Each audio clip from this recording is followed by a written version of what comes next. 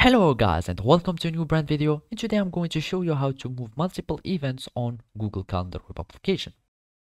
So the first thing that you will need to do is to open your internet browser or your browser, and then you will search for Google. And if you're already using Google Chrome, you will find your profile picture here, and then you can go to your Google account, or you can search like here the Google account, and you can search for your apps and you will find the calendar.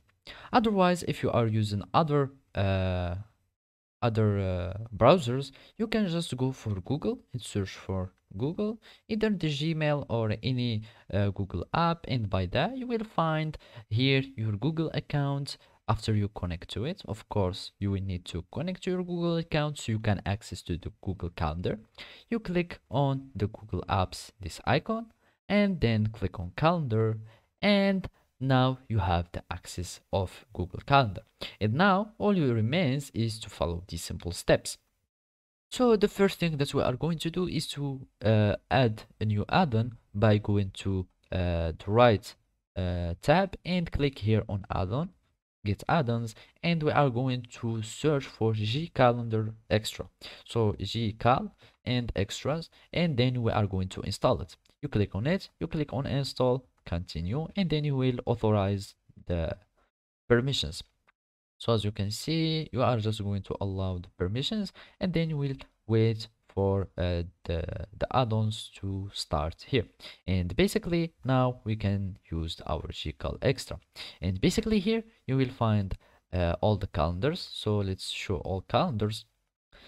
And now we are going to create some new events so we can move them. So we are here in the October 2024. I'm going just to create some events. For example, this one. I'm going to save, and save again. And the last thing to do is to click on this 3 points action button, and here we will find copy or move events. And basically we click on it, and then you will search for this range. Of course, you need to select the calendar. So basically this is my personal calendar, and so I'm going to choose it, and then the target calendar, it will move this event and to still in this calendar, but it will change the dates. So basically those are the dates of our events. So let's make it only move these two events, and then we are going to add the new start date. That means where it's going to lead these events and copy them there or move them.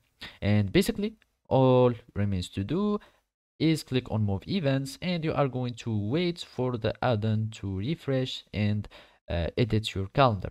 And as you can see, both of those events have been moved to the new start date on the Google Calendar web application. So basically this is how we can do it. Thank you for watching, and see you next time.